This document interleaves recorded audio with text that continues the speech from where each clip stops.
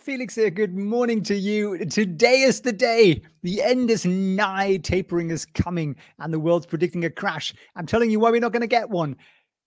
Basic rule of thumb, the market only crashes on unexpected news. Tapering is probably the most expected event of the year.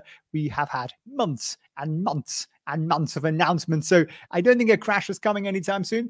I have also more positive news out for you. Down below, Bank of America says these 13 stocks are going to rebound from basically tax loss harvesting. So if you want to jump on them, I'll show them to you. Nice, beautiful benchmark as usual. So jump on those completely free. I changed the link here, didn't I? Here it is, felixfriends.org/13 for those stocks. And you can also see just now that we have reached over $2,000 for donations to our lovely friendly goats. So thank you very much for all those likes. Keep them coming. It's much appreciated. Martin just mentioned the link to the course program wasn't working. It's working again just now. Thank you, Martin, for letting me know. I fixed it. It works. You can use it either this one right here or the one down below in the link. They both work equally. As always, none of this is financial advice. This is just the thoughts of this madman here in Hong Kong. And I appreciate you tuning in, and I appreciate your questions and everything that you do to support this wonderful channel. If you are already on the Discord or Patreon, you, by the way, don't have to register for these links that I put out. You can just go on the Patreon and you can see them there, all in their beauty without having to log into anything. Now, what are we expecting today? Obviously, Fed meeting, 2 p.m. today, and that will be, well, the end of the world. I've obviously sold everything I have. I've shorted the market. I've dug some holes. I've buried some gold, and I've gotten myself some goats to become self-sufficient. That's what you should be doing if you're listening to fellow YouTubers here. Robert says, how to make $1 million in the crash coming.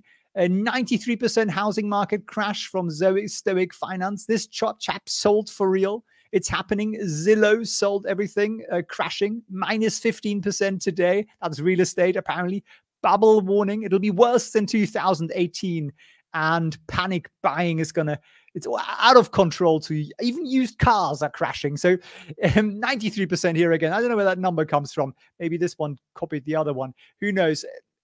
What's this all about, this whole Zillow story? Well, basically, Zillow realized they are a beautiful business. They're a shovel business. And why on earth they ever went into buying and selling real estate, I have no idea. It's a bad business. And they got out of it, and they're getting out of it at a loss. I actually salute management for that. When you are in a hole, you need to dig yourself out and you need to just leave it. And they're doing that, and they're returning to the roots as a beautiful shovel business. And I think that's going to actually improve their numbers here. So I think that's a good thing.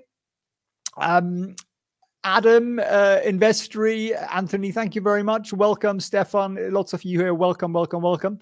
I appreciate everybody joining and for destroying the like button as usual. So we have economic numbers out, as I said here. Fed decision 2 p.m. At 10 a.m., we're also going to get a bunch of economic data out that are, they're important-ish, factory orders and so on. People are going to jump up and down on that. Crude oil stocks. Some people are going to say inflation is out of control when they see those numbers.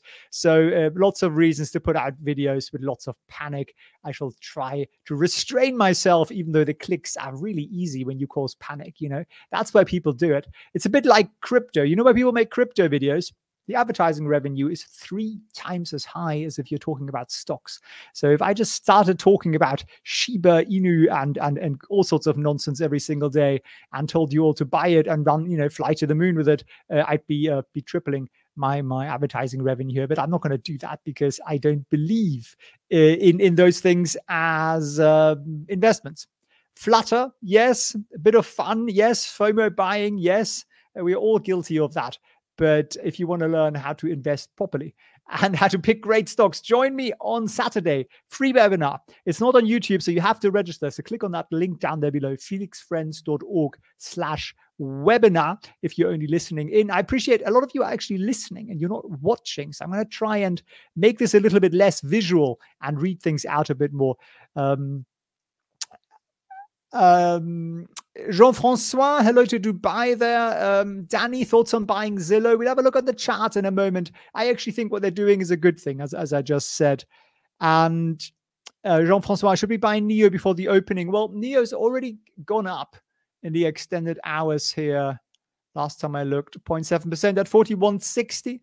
I think earnings will not be a massive, wonderful explosion of a surprise, because look at Q3 delivery numbers. You kind of know what they are, so you're not going to get something massive there. And there will have been extra costs for them for all sorts of things related to supply chain shortages and so on. So I also don't think we're going to get massive improvements in operating margins and vehicle margins. But the forward-looking guidance is definitely the part that we look forward to. The Q&A at the end is what we look forward to. And we are, of course, streaming that here. So if you are on the channel, here you can see, by the way, our $2,142 so far. That's since February this year. Well, January technically, but we only started for 7 days in January. But you know what you can see here? That people are liking less. So the enthusiasm for likes and for goats seems to be waning. I'm trying to revive it. So, you know, shake yourself awake and click a few more likes on a few more videos. It'd be truly appreciated. And we can send those lovely gentle barn goats here. Here's one being cuddled. Isn't he lovely? Look at that beard. We can send them some more money. So, Patrick, no, I didn't sell it all. No, of course not. That would be complete and utter madness. If you watched my video yesterday, my sort of anti-crash video, really, which is kind of what I call it, I'll show it to you. I think YouTube doesn't like anti-crash videos. Only 2,000 people have seen this, but I put a picture of Tom up there, and slightly unintentionally actually pointed the arrow at him. I just wanted to sort of point at some crash videos, and he'd just done one, so he happens to be the top of the list. But seriously, watch that, because I got to give you some data that's the opposite of what everybody else gives you, and also some food for thought on missing positive days and for so that you miss out on potential crashes here. So doing this loses you money. And I think that's exactly true. Nio earnings are also out. Make sure you set the little reminders here, you know, a little bit of housekeeping, important to do that.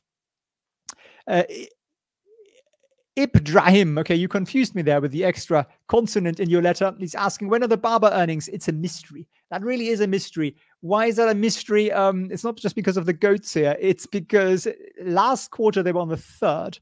So we were expecting them tomorrow. But if you go on the Barber Investor Relations site, nothing. Silence, zero news. So they're obviously not tomorrow. Otherwise, they would have told us, unless they're holding them in a dark room because they are too afraid of the crash and what the Fed's going to do today. Klaus wants to see Winston and Taluna more often. Yeah, they are a little bit media. Winston has just been chewed for the last hour by a Labrador neighbor, and he's absolutely exhausted and lying on a rug. And Tallulah is a bit of a moody creature. She does what she wants. But I put some pictures up on the, if you are on the Discord, I occasionally share some pictures here. So here was me and Winston yesterday. We went for a run. And then here, people are here tuning in. They're like, why is this guy showing me pictures of his dog? Here was Winston and me hiking. This was last Thursday, I think. So there we are. But yes, I will try to convince them to show up on the channel more frequently. So thank you there, Klaus. Investory, I don't know. You posted this very kindly that I should join Tom and Justin's podcast, but I don't know what Tom and Justin's podcast is. And I typed it into Google and I couldn't find it. I think I came up with Justin Timberlake's podcast. That's probably not what you meant. So you're going to have to send me a link or something for that.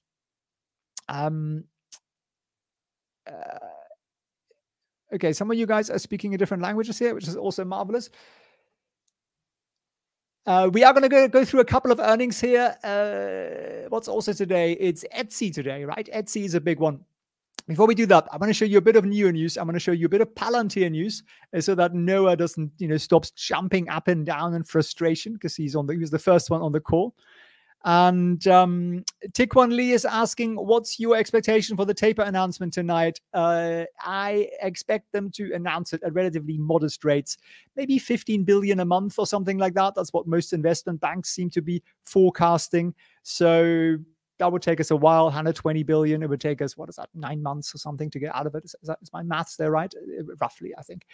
Now, let's throw out a little bit of... and investors just pointing up. I don't know where you're pointing up to. You're going to have to tell me that too. See, I need explanations. I don't understand everything. So Nio battery swaps reached 600. So I think that apart from the lady here in the appealing bra, that's probably more eye-catching than the Nio 600 swap stations. we are going to hit the target of 700, maybe even 800 by year end. So that's good news. So that's definitely good news. And you can see here a map of where they all are. They're sort of all over the place. And you might be wondering why they're not more in this part of China. Well, there isn't a great deal in that part of China. So most of the sort of wealth sits here where the swap stations are. And now 66% of them are the second generation ones who have a much higher capacity, are faster, and don't need people to run them. So they are basically rolling them out incredibly quickly, which is so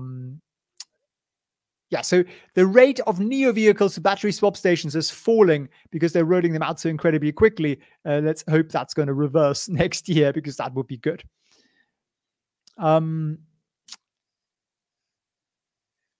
In Investory, that's incredibly kind of Tom and Justin, whoever they may be. Seriously, you can't send me a link, can you?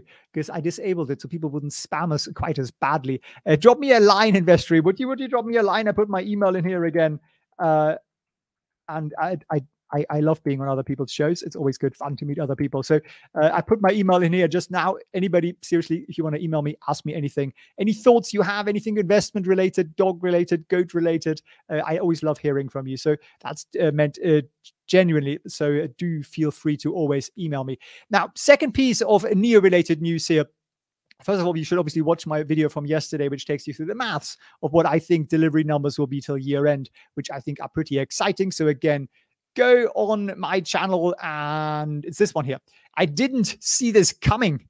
You see, this is my attempts at getting more eyeballs on there, which was not all that particularly successful in this case. But I think I put it out at the same time as another video. So there is me. So EV penetration in China is going to exceed 20%. So this year we were around 10%, 12%, depending on who you believe. So that on its own should double demand for Nio cars, just if they don't grow. So if they didn't put out other cars and new models and sedans and cheaper models and all that sort of thing, that alone should, in theory, double demand and therefore deliveries, hopefully, if they can buy the chips and the components and the parts. And that's why I continue to think that we're going to get another 100+% growth year for Nio here. It's a fairly lengthy article. We don't need to go through the whole thing, but essentially, the country aims to achieve 20% by 2025, but I think the industry is doing it much quicker just because people can see it. No one in their right mind in China now is going to really buy a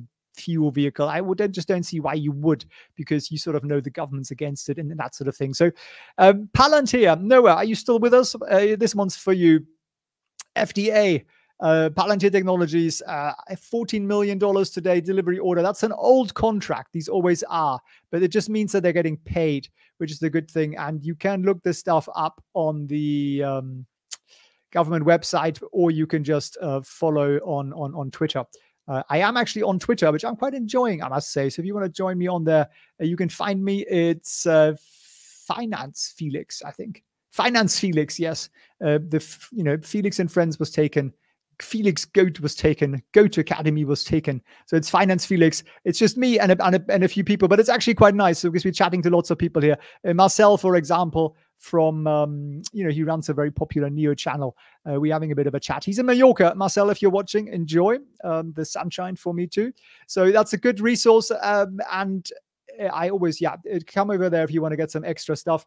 I should also shout out, absolutely, the course program, the 7-figure. Somebody asked for the link earlier on.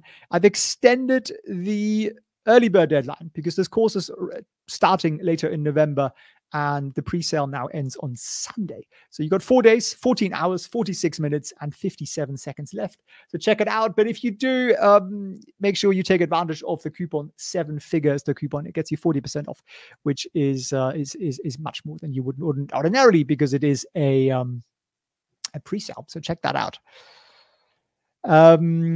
216, what did you think of Elon's tweet yesterday? Are you referring to Avis? Is that what you're referring to? Look at the happy goat. What do you think of my new goat video there? $2,142 we've sent to the goats so far. Isn't that marvelous?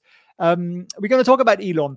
So obviously what I've done is I have sold everything I have, and I've only bought things that Elon have just tweeted about in the last 6 months, because that's the good financial advice that I look for nowadays. No, but on a more serious note, the whole Avis thing is absolute madness, right? 212% up because Elon tweeted that the Hertz contract wasn't a done deal yet. So therefore, Avis, competitor, flies 212%. That was also a short squeeze. Apparently, 20% of the float is shorted of Avis. So madness. That's really what I think of it. I mean, I love Elon. But he's the power he seems to have over financial markets is completely nuts. But here's what he said. He said, I'd like to emphasize that no contract has been signed yet. Tesla has far more demand than production. Therefore, we'll only sell cars to Hertz at the same margin as to consumers. Hertz deal has zero effect on our economies. Musk tweeted late Monday. Although Hertz told CNBC that Tesla deliveries had already started. And so Avis, in fairness, also reported some decent numbers, but certainly nothing to justify a 212% jump there. So total nuttiness in the market. The Fed, of course, is going to dominate absolutely everything today. Pretty much everyone's going to be sitting on the edge of their seat, freaking out, selling everything. No, seriously, no one's going to sell anything because look at what the market's doing here. Let me show you. Let me show you the market. And you see how everything is pretty much lovely in green. There's a bit of red here, but nothing dramatic. Lucid's down 3.3%, Plugs down 3%. Why is that? Well, that's probably politics. The Republicans gaining, is it Virginia Republican governor? It could make the Biden administration rather lame duckish very, very soon in the midterms. And that would make it very, very difficult for him to get most of his great big spending plans through. So Republicans just got stronger, more leverage, and therefore we are less likely to see the scale of expenditure that Biden wants, and we're going to see a bit more of a cut down version. It's also good for markets because we are not going to get corporate tax increases. I don't think it's going to come. George Clay says a big like for Felix. Much appreciated. Thank you very much. And good morning. And Brian is saying here, the Avis numbers, yes, they were good. They were like 100% jump. You would expect that, right? Coming out of COVID and so on. Who on earth rents a car when, the previous guy who sat in it might kill you? So yes, their numbers are improving, but 212% jump, that's sort of madness. Now, Nazi, the Zillow sell-off, we touched on that briefly at the beginning here. My thoughts on that are essentially twofold. I don't think the housing market is going to completely collapse tomorrow because we still have shitloads, sorry for the swearing, of cheap cash. Interest rates are low. That's not going to change. And therefore, bubble markets, housing markets are going to keep going up. Plus, look, when you got all this free money slushing about, there are only two places to put it in that give you return. One's real estate and the other is stocks, essentially, right? Okay, and crypto. But not everybody necessarily wants to do that to such a large extent. So Zillow is a shovel business. They benefit from the data from people buying and selling. It's a beautiful business. I love shovel businesses. I have no idea why they ever started buying and selling houses. I think that was a bad move. They've corrected it. I think that's a good thing. Martin is saying, could it be that the coupon code is invalid for the 7-figure course? Okay, let's check that out here. It shouldn't be, but let me go down. So, so it says on here, it's discounted from 1,200 to 720 if you enroll now. And if you enroll now, let's see what happens. What magical thing happens here. And then we should be able to add the coupon code 7-figure. And there you go. It worked for me. If it doesn't work for you, do let me know. We can also try the other one, which is if you're paying it on a sort of installment basis. Again, 7-figure, and that should take that to $150 from $250. Yeah, it works for me, but Martin. But if you're having any trouble, Martin, do drop me an email. Seriously, absolutely happy to help you out always. My email here is on the screen again. So Martin, no worries. I'm always happy to help out people, especially if you wanted to get on the course community. That is always a good thing, and for your financial future, I think. And it's lovely to have you in the community. So here is more news on basically the Fed is going to taper. The Fed is going to taper lots, and what does it mean? Well, it doesn't really mean all that much because the markets price in the future. The markets work on future earnings and what's going to happen in the future.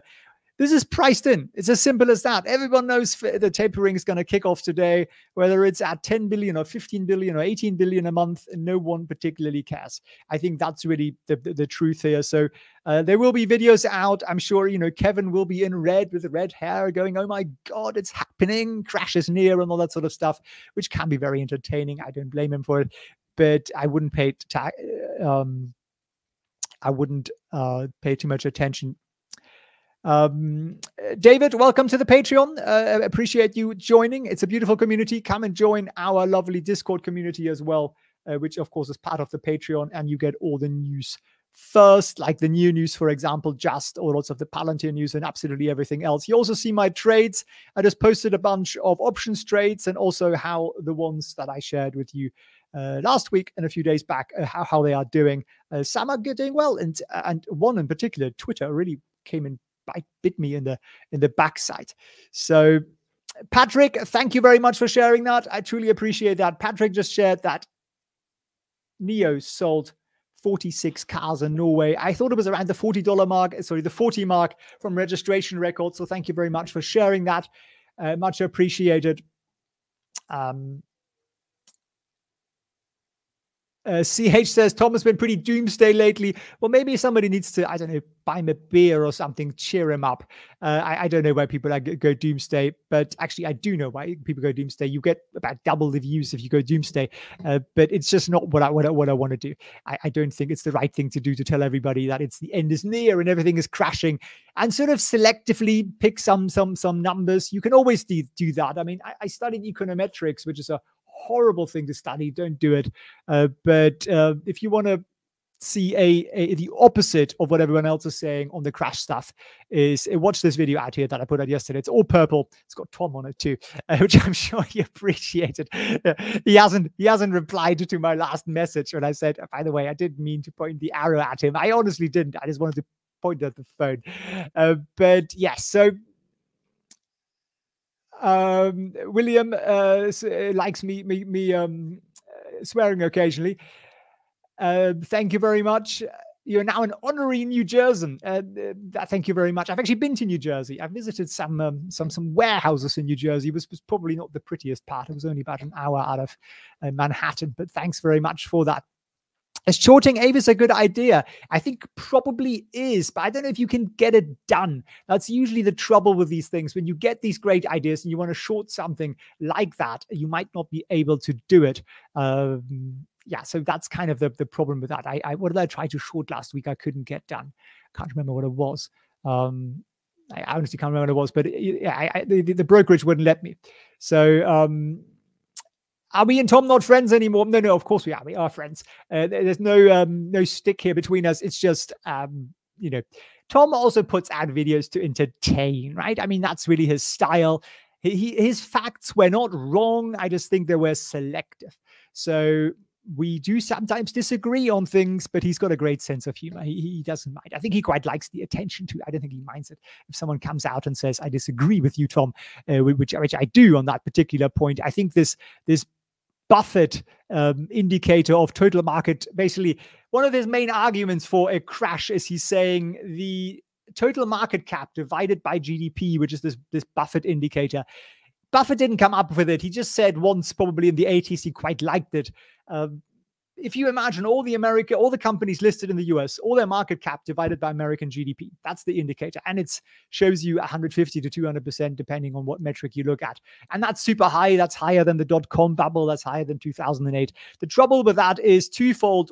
About a third of all the companies listed in the US in terms of market cap are foreign. So you should take that out of the market cap, right? That would reduce the metric quite substantially. And then American companies are selling all over the world, right? US companies are increasingly and have increasingly over the last 20 years become more and more international. So therefore, a lot of their sales, a lot of their revenues are not US GDP related. And therefore, you really need to take into account some proportion of the world GDP to add to that metric. So I don't know. Maybe if you took the market cap of all the stock exchanges in the world and divided that by all the GDP in the world, that might be be a more interesting metric. But this alleged Buffett indicator, and using the word Buffett to make it sound more kind of reliable is I think also a lot of nonsense. So Ted, thank you very much. Metaverse. Yes, absolutely. Thanks very much for throwing that out, Robert. Metaverse. I'm actually a big fan. I hope to never have to use it, but I'm a big fan as an investor. Now, Microsoft is jumping in on it in good old Microsoft fashion. And you might think, again, these are not brands that people necessarily love, right? People are not in love with Facebook. Zuckerberg's not our favorite guy in the world, but nor is Microsoft. Most people slightly loathe Microsoft software, yet we all use it. But as businesses to invest in, I think both are brilliant. Now, that's my personal opinion. You don't have to invest in them.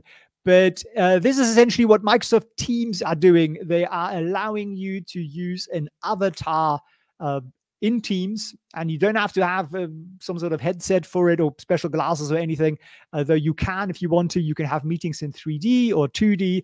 And why? Because some people are in Zoom meetings or Microsoft Team meetings rather, virtually 24/7, and it's tiring to be on screen all day long when you really want to, scratch yourself behind the ear like a dog. Then that isn't great. So you have an avatar on there who looks nice and professionally dressed, and you're sitting there in your PJs. So that's kind of the appeal. And so they're basically taking it. Here's a little video. You can see how that looks. I don't know why she's doing the little heart thing, but you can basically build your own avatar, and you can all sit around the table in avatars, and that way you don't have to necessarily be that dressed, and you can perhaps get up and get a cup of coffee and that sort of thing. So they're basically taking the beginnings of the metaverse into the corporate world. That's kind of what they're doing here. And I think it's a smart move. I think this is happening whether we like it or not. So as an investor, I quite like it. Nike also jumping on board here. They filed a trademark application on the 27th for downloadable virtual goods, basically everything they make for online virtual worlds and NFCs and that sort of thing. So you will start to see branded goods in these things, and then maybe some way to charge and pay for that. If you want your avatar to wear the latest Nike sneakers, you might have to pay $1 for that or something like that. So, yes. Eternal, yes, I did mean Kevin, because he's got that funny green hair filter thing on, right? Which, I think it's just an overlay. His hair isn't actually green.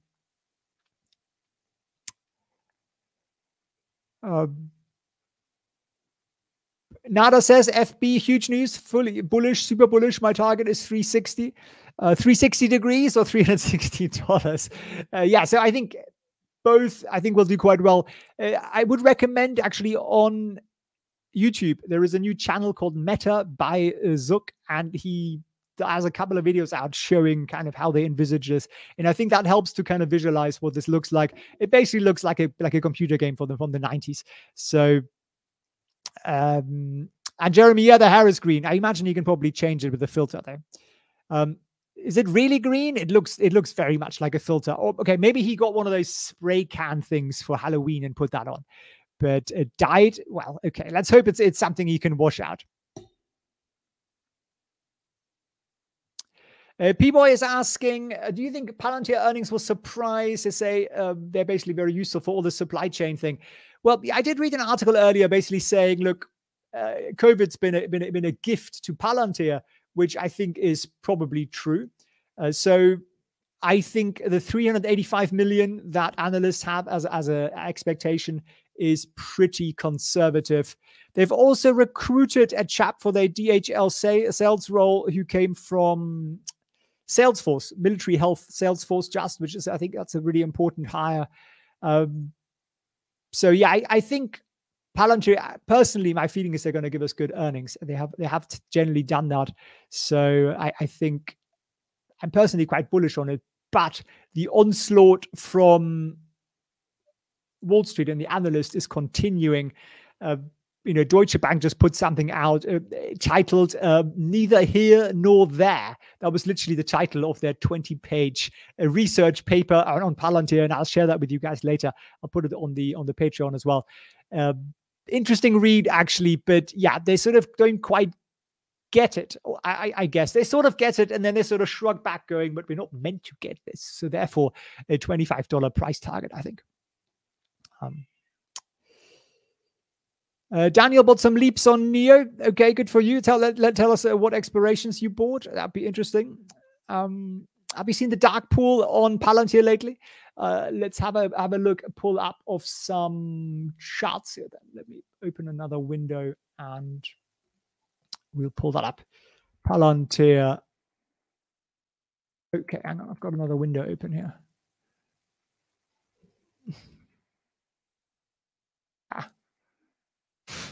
When that updates, it always pops up. So, okay, here we go. Third attempt to get onto a Palantir chart. I can get rid of SPY here and Snow here. I was doing some other stuff earlier, as you can see. Candles. Candles would be nice. Can we get some candles? Okay, let's go on a day chart. All right, we'll get there. We'll get there eventually. Here we go. And we still have Palantir in here again. So on a day chart, well, that's Deutsche Bank. No wonder they're selling off. Deutsche Bank, by the way, managed to destroy 90% of their share price since 2008. That's quite a feat when the S&P has gone up 200-something% in the same time period. But okay, from this particular chart, and I mean, don't take this DIX indicator to be the gospel, right? I wouldn't base all my trades on this. It's just one piece of information that may or not be 100% accurate. It looks like as we are going above the $25, the sell-off actually speeds up. 2016, it says, do you have any videos showing how to use TradingView, or do you know any tutorials for it? I do a lot of technical analysis teaching in our programs. The simplest one would be the swing trading program I have on our website on Goat Academy. You can jump on it on there. Otherwise, jump on the waitlist for the Master Stocks program. That's really would be the best place to really go through all the indicators and what they mean and how they work together and that sort of thing. But I just sort of get started. Don't get overwhelmed with all the indicators. Just pull up maybe one or none. Just start to look at charts. I also have a free explanation of actually what candle bars mean, because these candle charts can be a little bit confusing, right, with their colors and the little tails and stuff. That's also on the Patreon for free, so do check that out. David Smith says open. I presume you mean the market. Let's have a look then at what the market is doing. It's looking pretty positive. Nio up to $42, which is brilliant. Baba up a little bit after a mixed day in Hong Kong. NVDA up, Tesla up to 1182, still short of the $1,200 though. DD up strangely 0.5%. So a lot of stuff up here. What's being punished? Plug. That's probably because of the U.S. governor elections in Virginia and so on. That's going to make it much harder for Biden to get his infrastructure plans passed. Coins down a bit. Palantir down just 0.7%, but I wouldn't read too much into that. SoFi also Meta and Platforms Inc. It now says under FB. That was quick. Ride also down a little bit, but overall a reasonably green market here, I would say. Lone Wolf, thanks very much for checking that out. Just buy more Tesla. Nio FB, says Nado.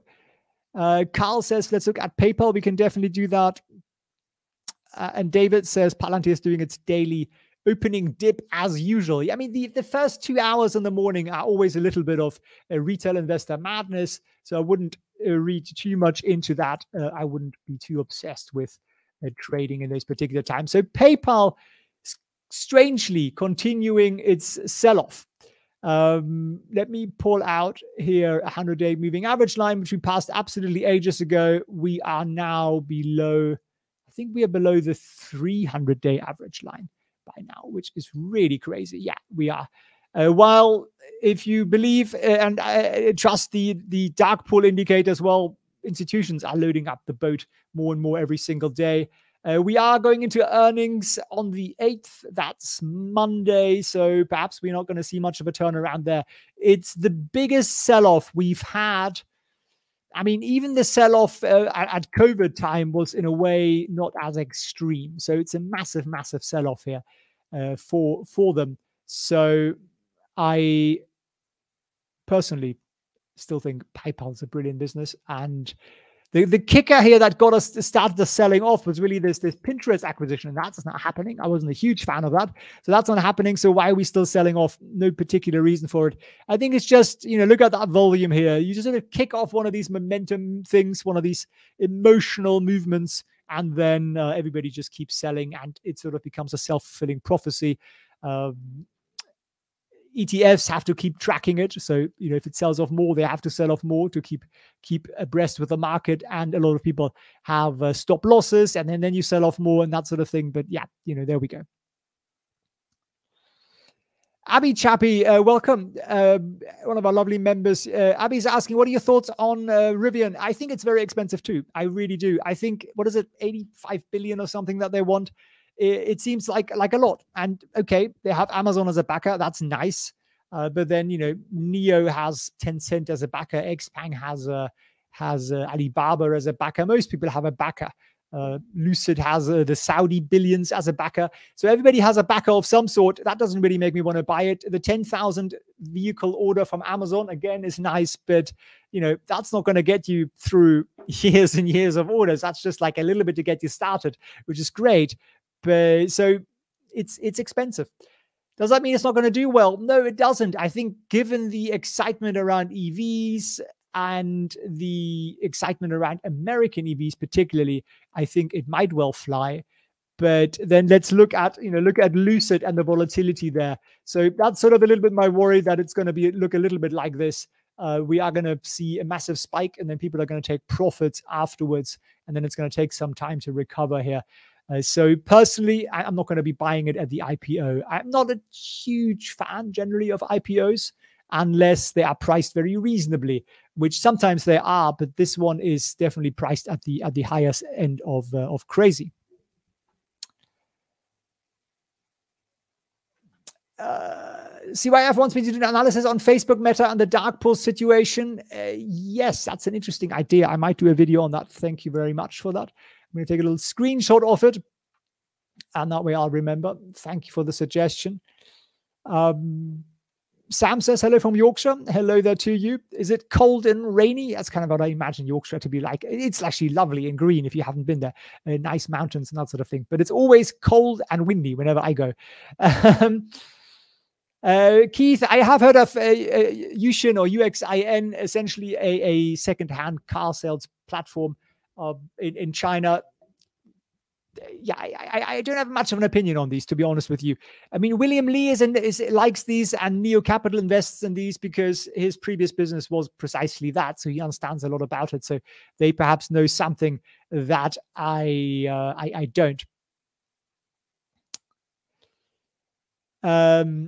Said, thank you very much for putting your name in there because it's different from your screen name. What I think about PayPal now, look, I like PayPal. I like it fundamentally. It hasn't changed for me. The numbers are still terrific. If you check out some of my my benchmarks over the last week or so, we had that included, and you can see it, and the numbers are always brilliant for PayPal. So I just think this is kind of an overreaction. In fact, I'm happy to pull it up for you, and you can see what I'm talking about here.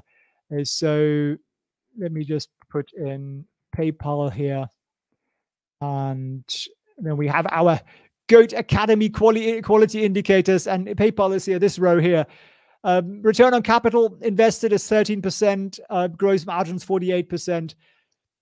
Free cash flow margin is 20%. It's pretty marvelous. They are growing 23% long term. Given how old and company this is a pretty difficult thing to do. So if you buy this now, yeah, you're paying a PE of 55, but in 2 years' time, just with the predicted growth, you're going to have a PE of 36, essentially, because if you hold on to it. So I just think they're onto a good thing. I think they have a good mode. So many people are signed up. I use PayPal. Everybody uses PayPal. So I think they are doing a good job. And compared to Square, I think it's still much cheaper. So I like that. Sam says it's a little chilly. Thanks for the weather update there. Edron says Tiger. Well, the risk is still there from my point of view of Chinese regulatory stuff, which is why Tiger goes up and down like mad every single day. Let me just see what it's doing right here. It's up 6.5% today, so it's massively volatile. It's not really my cup of tea for that reason. I prefer two types of things. One, big event-driven stuff where you can make money on an options play, earnings, for example. I shared a couple of options plays I did this morning on the Discord community. If you're not there yet, well, check out the Patreon. By the way, you should also, if you just joined, download Bank of America's top 13 stocks that they think are going to outperform by January or up till January. These are sort of tax harvesting loss rebounds. That's basically what they're saying. So, but generally speaking, I prefer things I can just buy and hold, and I can accumulate over time. Pranam, good morning there to you. Rivian is going to IPO.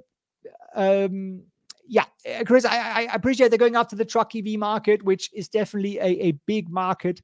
It's just, it's pretty pricey, right? I mean, we are pricing in some serious success here. Future is asking, what are the interactors for stock splits? I'm thinking of Tesla. Well, one of the reasons you do stock splits is so people can buy in more easily, so people can buy and sell their positions more in a more liquid way. When your share prices go up to $1,200, not everybody can necessarily buy a 1,200 stock every Monday morning. So it's better if your stock is $30, it becomes more liquid. And secondly, your options become super expensive. So if you buy one option, say you bought one call option, which I never recommend anybody does, on Tesla, that's 100 underlying shares of Tesla. So you're now looking at $111,000 of capital required there. So that's fairly tricky for most investors. So it removes your stocks from that market, which is also why, Buffett, for example, he loves that his stocks is worth hundreds of thousands of dollars, because people can't just trade it that easily.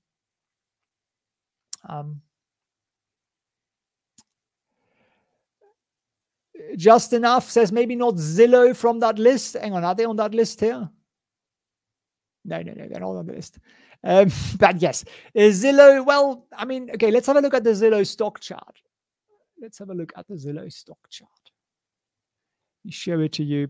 Zillow. Oops. Zillow. So Zillow tanking here, 6%, 10%, and today another 15%. So kind of hard to get that on a chart here. So is that an overreaction? I would probably think so. I know, earnings were bad.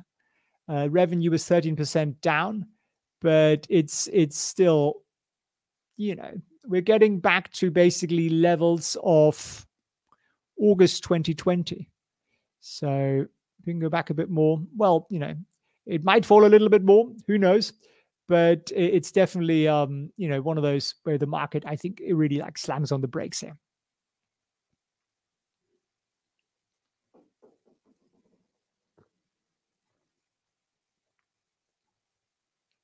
Daniel thinks that Tesla should split to $69. I think typically if people split, they sort of do a 1-to-4 or something. So you might get back to $300 or something like that. I doubt they're going to make it that cheap. But yeah, it's basically, when you start going over $1,000, I think it becomes almost a prudent thing to start to split at some point. Simon is saying, is Polestar, which is the GGPI SPAC, a better buy than Rivian? Well, it's certainly the lower valuations. That's the way I would look at that. And I've done a video on this with all the valuation comparisons. It's gone up a bit, but it's still only sitting at 1070. So that's up about 7% or so. So people are waiting for the merger. The merger is confirmed, but it's going to happen sometime the first half of next year. Okay, more of you in Yorkshire, JB. It's cold, wet, and windy here. Keith, thank you very much for the kind comments. Much appreciate that. Law, I don't know much about Activision Blizzard, I'm afraid. David says, when do you go live? I appreciate your very kind comments there. I'm live every Tuesday to Saturday, 9 a.m. Eastern time. So that's New York time. So we start half an hour before the market opens, and typically we run for about an hour or so. So thank you for the kind comments there, David. Much appreciate. Are we going to get a tapir tantrum or even a taper tantrum? Sorry, I know it's just a typo there, but yeah, I was just picturing the tapir with a long nose. So I don't think we will, Sadigov, because we know it. We know it's happening. It's not a surprise. No one is not expecting tapering. Literally anybody who's half alive and not entirely deaf, dumb, or blind these last 6 months knows tapering is coming today, 2 p.m. New York time. So I don't think the market's going to react much to it.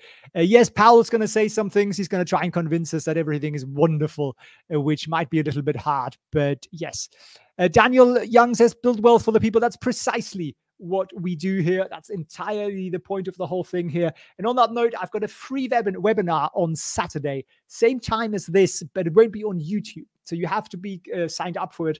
And I'm going to teach how you pick great stocks, irrespective of the market cycle. So whether you're at the peak of it or the bottom of it, and whether it's growth or traditional established companies, we're going to look at both. So it's going to be a bit of a different format here because we're not going to be jumping around with the market and everything that's happening live. So it's the first webinar and hopefully a series. So sign up, guys.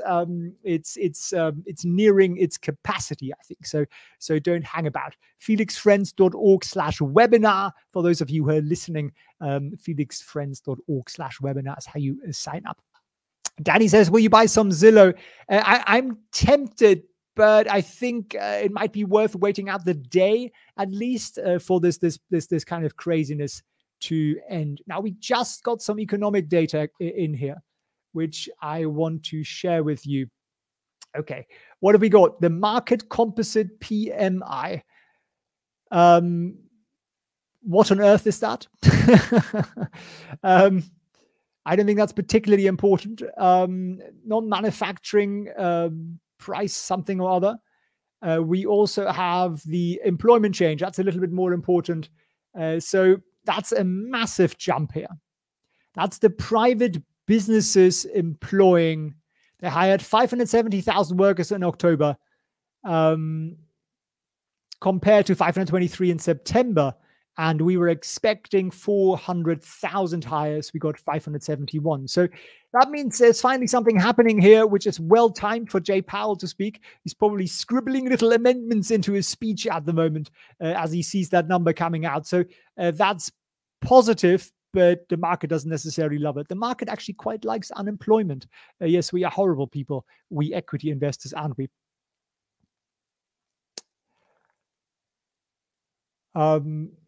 CH says you're pumped about the webinar.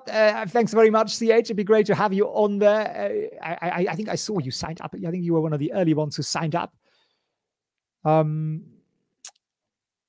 Future A to B says, Daniel, if you bought in time, of course you would be.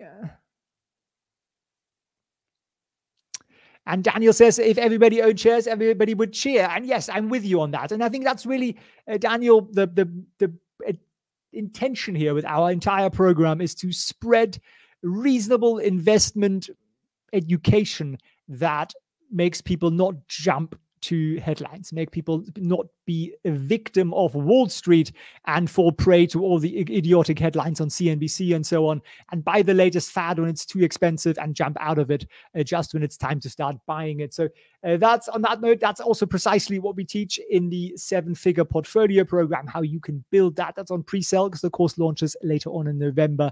And I don't just teach you how to pick great stocks because of course that's part of it, but also all asset classes, how to actually diversify and how to know whether your diversification is working. And I'll show you how you can model those things easily and for free using the kind of, say, Monte Carlo models that, for example, ARK uses. We've seen them do that with Tesla stock, for example. So you can do that. There are free tools for it. I show you how to use them and how you can plug and build your portfolio. You can amend it. And when you make changes to it, when you're buying or selling something, you can actually know and model how that is going to impact your wealth over the next 10 years or so. Small decisions do really, really matter. So that's what we are looking at here, how to get to $1 million plus portfolios. If you already have $1 million plus portfolio, we're going to get you to $10 million plus. That's the program here. Completely risk-free, as always, within 90 days of you taking the entire course. None of it will be drip-fed.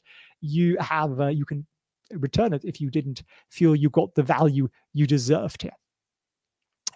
Danny, do you own Palantir shares? I do, yes. Though I also do some options trades on it with earnings coming up. It's sort of an easy one here. Can you see that here on the screen? Here are some of my Palantir options trades at the moment. 2, 4, 6, well, three positions really, but it can become 6, which so far at the moment are up about $1,000. But the expiration is until November 20th or December 18th. So that'll hopefully creep up quite nicely. I share those kind of updates on the Discord.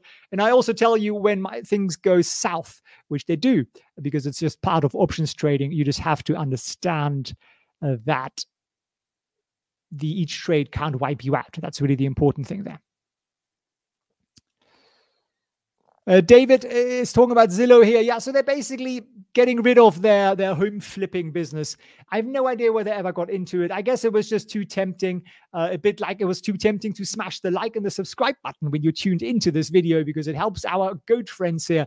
We've sent them over $2,100 so far, thanks to your likes. So let's keep those likes coming, and I appreciate that. And the goats would like it too at the Gentle Barn.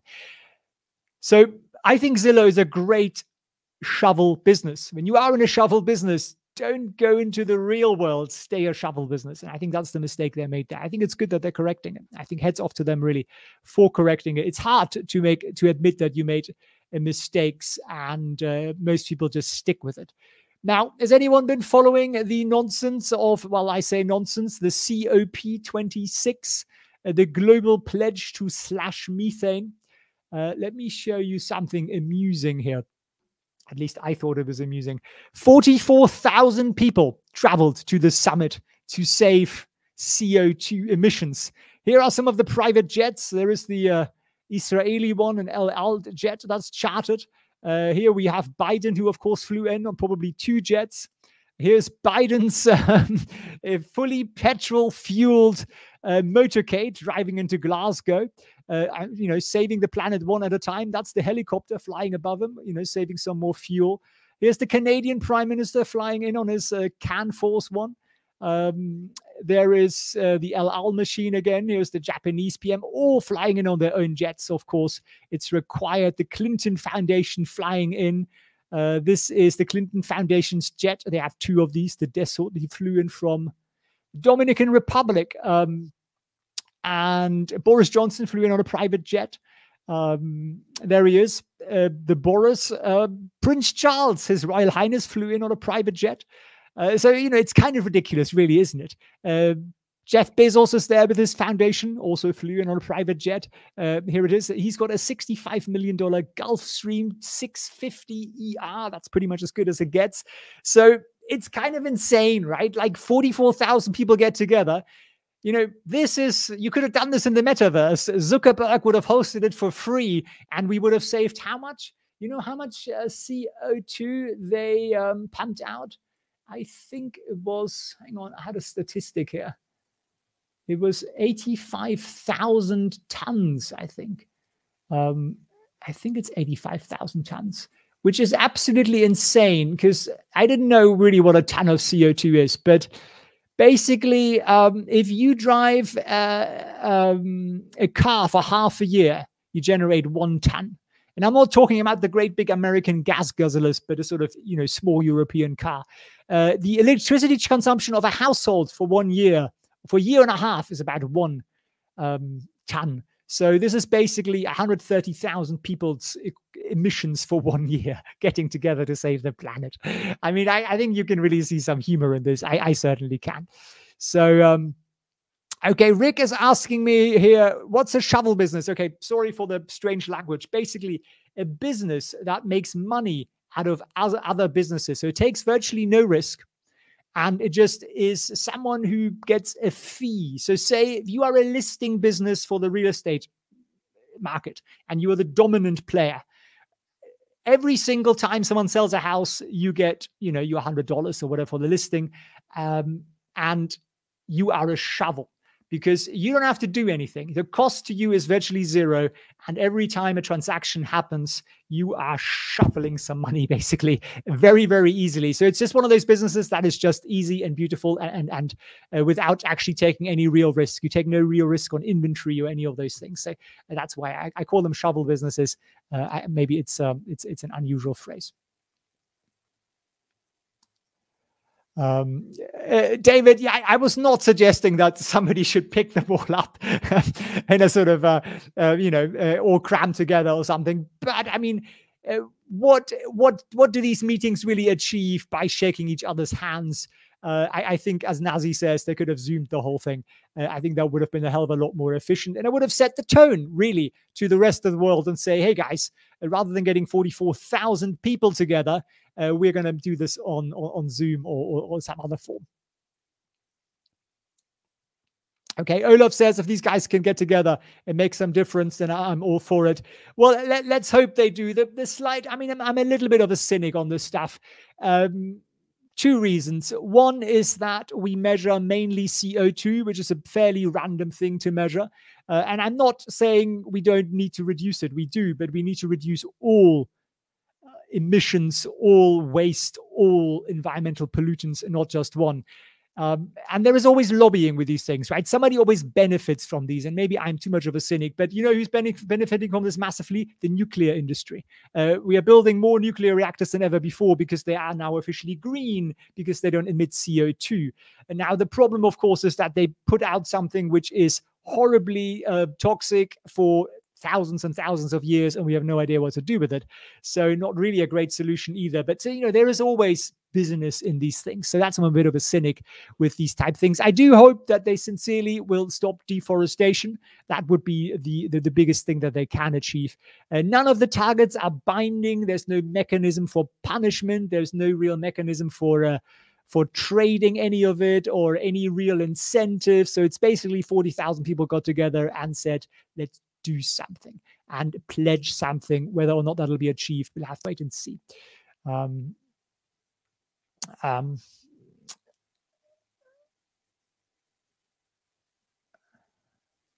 Okay, Jake, absolutely. Okay, Jay Copty here. Thank you very much for. I was wondering where the word shovel comes from.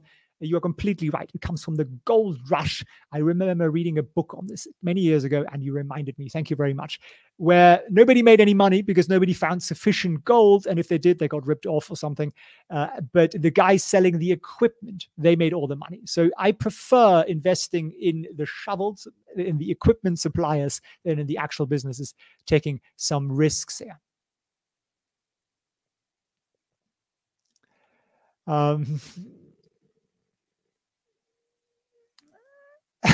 Desmond says it means they've met 26 times, but nothing's really happened. Well, yes.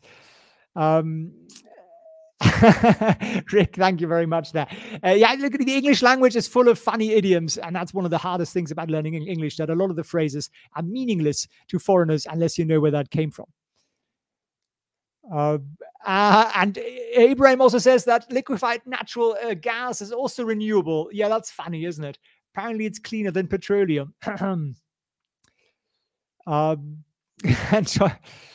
And Michael says here, China and India didn't attend. Absolutely. Two of the biggest polluters. Now, why didn't they attend? They're basically saying, look, first world, you had a chance to pollute the world. You've cut down all the forests in Europe and in the United States, which is true. And we want our chance to do the same thing and achieve your levels of wealth. Once we've done that, we are happy to come on board. I mean, they're not quite saying that, but that's sort of a little bit the undertone here. They don't want to be bullied. So, if Desmond says 40,000 pinky promises, can we get to 40,000 likes on this stream? Do you think that's possible? That would be rather marvelous.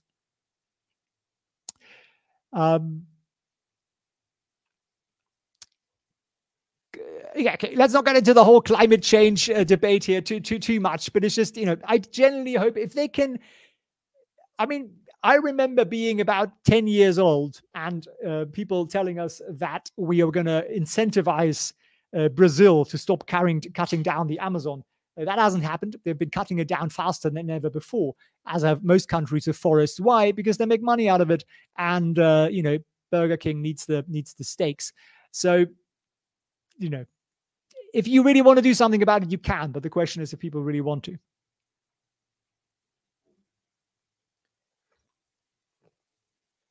Roti says that the backup plan is to go to Mars with Elon, right?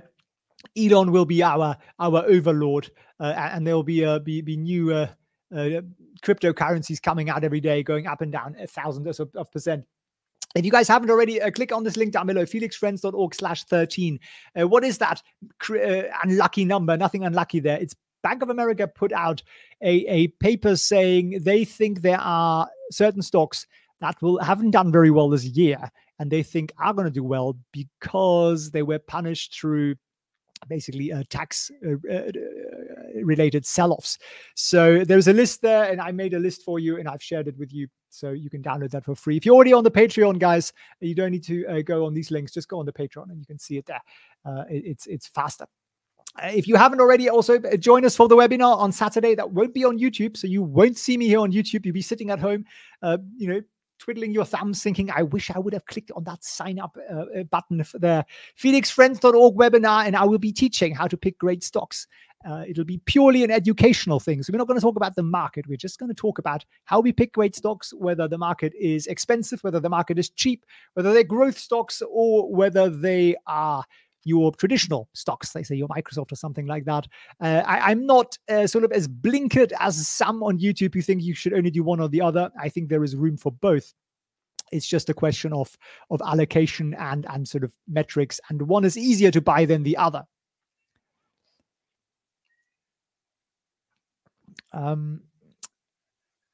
Desmond says, can't wait for the webinar. Sign up, everyone. Thank you very much, Desmond. Brilliant. I look forward to having you on the Raphael for real-time visibility into dark pools is a bit tricky. So on tradingview.com, which is what I use, you can pull up an indicator called DIX, which is appropriately named to tell us what Wall Street's up to. That isn't a perfect indicator, right? It isn't. It isn't necessarily up to date. It isn't necessarily 100% accurate for every stock. It's probably more accurate for, say, the S&P or QQQ than it is for individual stocks. And I've been saying that ever since I discovered it. So always take every indicator. And if you're day trading, I think you appreciate that. No single indicator will make you a gazillionaire. Otherwise, we all would be. But it is certainly one piece of information that is useful. So, David, fundamental analysis, the webinar, yes and no. I mean, we're going to basically break down into a system that we can use to look at stocks to tell easily whether they are good buys or not good buys. We're going to sort of demystify the whole price earnings thing that most people get too distracted by. And I mean, David, just wait for Saturday. I'll tell you all about it on Saturday. It'll be fun.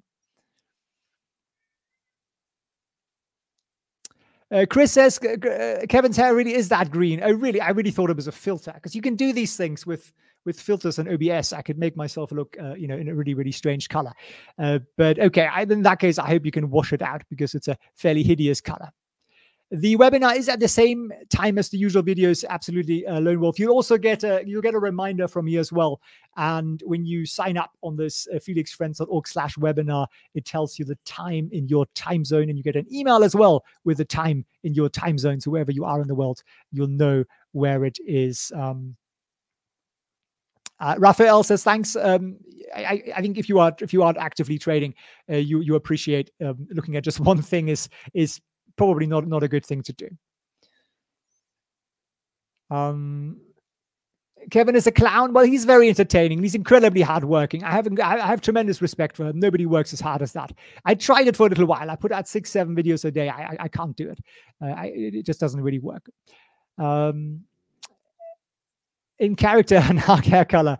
Will you record the video and post it to the Patreon, says SM. I don't know yet. I'll probably send a recording to people who've attended so you can play it back. So I'd encourage you to attend, SM. I think that would be the best thing to do. SY says PayPal's fallen to 226. Is it a good time to start? I'm pretty bullish on PayPal. I think it's a brilliant business. I think they have a very strong market position. I don't think it's going to go away. They're very profitable. They're growing at, was it 23% or something? Considering how old they are as a business, that's pretty tremendous.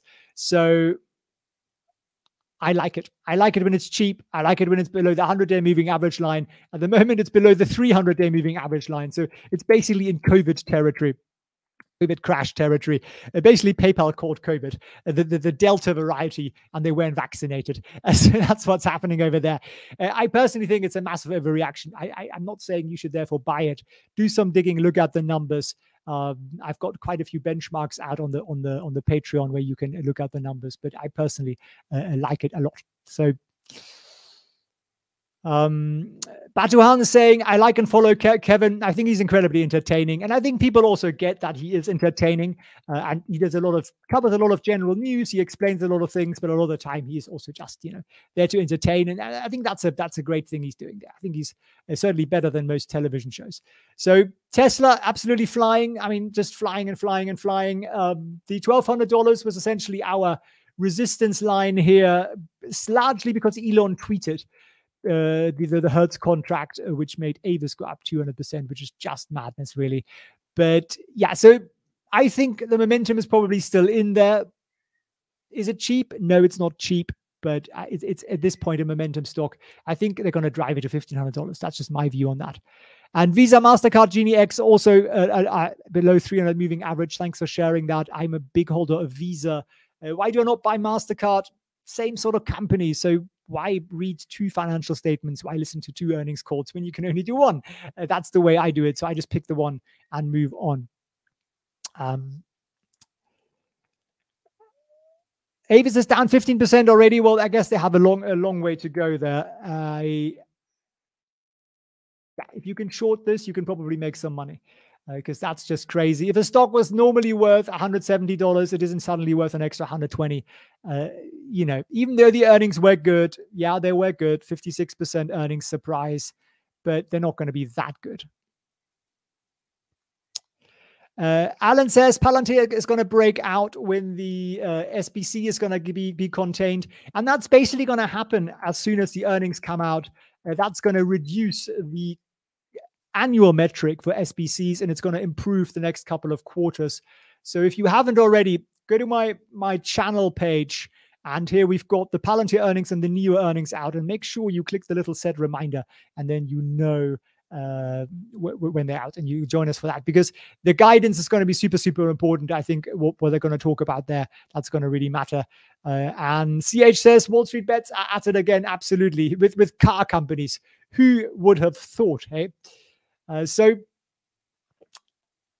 if you haven't already, also do jump on our how you build a 7-figure portfolio course. That course is on pre-sale. It closes on Sunday, the pre-sale. So the 40% off does. That is, check it out. I basically teach you not just how to pick great stocks, but also how to pick other asset classes, how to diversify, and how to build that long-term plan, because financial planning is really the key to success here. Not picking the one great stock. It's about a long-term journey. That's what we do. We teach how to model like portfolio managers do. That's things like Monte Carlo modeling, how to do back testing, and I give you all the tools.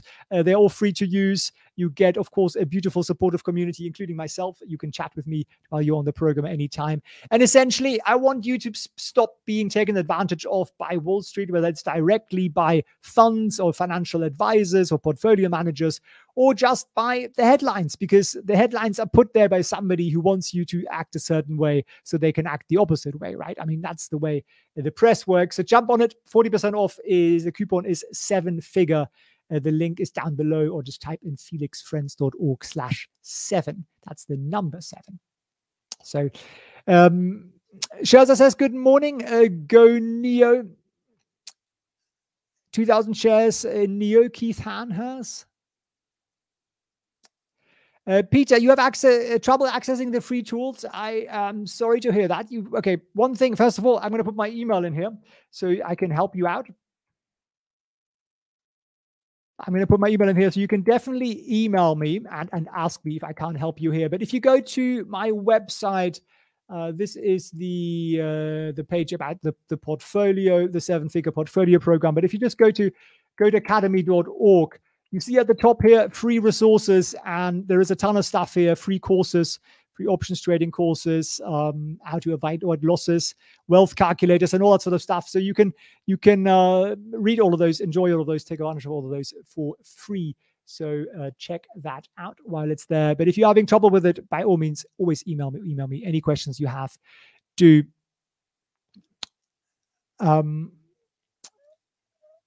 Wasim is bullish on Polestar.